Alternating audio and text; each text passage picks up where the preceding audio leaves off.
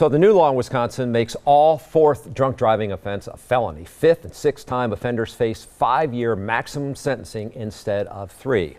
All right, so joining us today to kind of talk about these issues is Representative Jim Ott, who's a Republican from Mequon, and Representative Josh Zepnick, a Democrat from Milwaukee. So, Representative Zepnick, you have a unique perspective to this. In 2015, you were arrested for drunk driving. In 1990, you lost a sister, Jamie Lynn, to a drunk driver, killed while she was out riding her bike. And you are also a lawmaker. You are an advocate for stronger sentencing.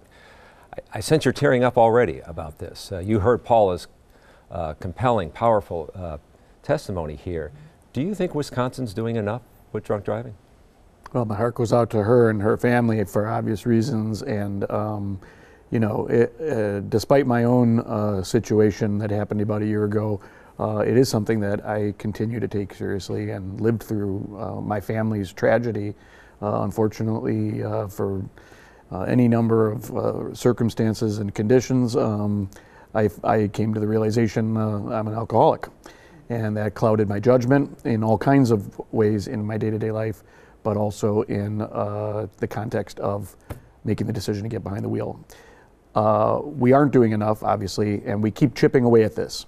Representative Ott has been taking a leadership role on the Republican side of the aisle. We've worked together in previous years when Governor Jim Doyle was in charge, and we passed, at that point, one of the first comprehensive changes to drunk driving laws after a period of 20 years. I think one of the struggles we find is that there is a penalty and a law enforcement piece to this, and there is a public health, prevention, and alcohol and drug abuse situation, and the two don't always go together very well, and they both play a significant part of the prevalence of drinking and getting behind the wheel, let alone repeat offenders and causing injury or death. Josh, you mentioned something, again, the public health aspect of it and the punitive aspect of it. But do you believe that maybe we need to change our mindset and think of this problem more as a public health crisis as opposed to a more let's punish and deal with the consequences later? Well, I mean, I'll let Jim talk, but to be honest with you, at the point of repeat offenses, or if at any point, first or second or anything above, there's been an injury or death, I mean, that's where we really need to be putting our foot down, probably harder than we have. On the repeat offenders. Yeah, and you know, Representative Ott and I agree, you know, once you get to your third time, you got a real problem there as an individual in terms of your behavior. We got a real problem there in terms of putting the public safety at risk. I think I felt this way before I had my own arrest, and I felt this way since then.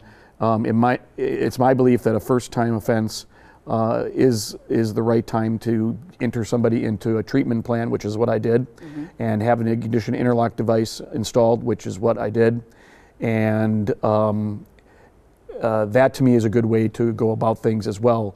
Well, let me jump in there, Representative Ott. Let me ask you about this. So is the fourth offense, the change here in the law, is that a baby step or a big step? And let's talk about first offenders as well. We're the only state in the nation that does not make it a criminal offense. I think, Charles, I'd call it a significant step because it does move the ball in the right direction, I think, and it certainly does significantly increases the penalties possible for fifth and above as well. Shannon used the word punish, and I guess in advocating for tougher penalties, I don't think is as much in terms of punish as deterrence. And I do think now that somebody's got 3 offenses, they reoffend again, no matter when it is, they're going to be a felon. You don't want to go there. And I think that that's a deterrent effect that I look for when I'm putting these laws forward. And I recognize that there's a public health issue, there's an addiction issue involved in repeat drunk driving as well. But if a person has a problem with an addiction and they get behind the wheel, their problem becomes everybody else's problem. The Tower but I will say this, though.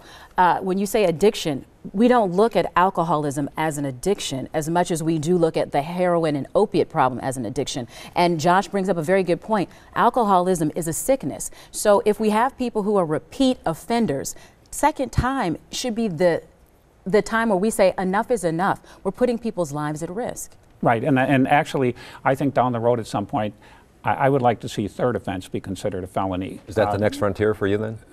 That's maybe not going to happen this session. One of the problems we have is every time, I've brought this law up a couple of times, right. A third offense a felony, and we get this huge fiscal note from the Department of Corrections that's saying they're going to have to build new prisons to house all the people. My feeling is if it has a deterrent effect, there won't be as many convictions, and you won't have to build the new prisons. You'll have less drunk driving. The roads are safer. That's the goal. I agree with him, and absolutely. I mean, I think at the third, having gone through a first-time offense myself, I will say that I've quit drinking. I'm in a recovery program, and I knew for about a good year or two at least prior to that arrest that I needed to get help. But by time number 3, I mean, you've already gone before the system several times. You have seen your license get taken away. You have seen your insurance go up. And so there is a penalty there, at least, that you pay. It's time to wake up. All right. We're going to have to leave it at that. We appreciate both of you coming in. We want to let you know we did invite the Tavern League of Wisconsin to be part of our conversation, but they were not able to make it. We did get a statement from the executive director, Peter Madlin, and this is what he had to say. We have and will continue to support legislation aimed at high BAC, blood alcohol content offenders, and repeat offenders, as well as treatment programs at the local level to address the addiction issues. Over the last 10 years, alcohol-related fatalities in Wisconsin have declined nearly 40%.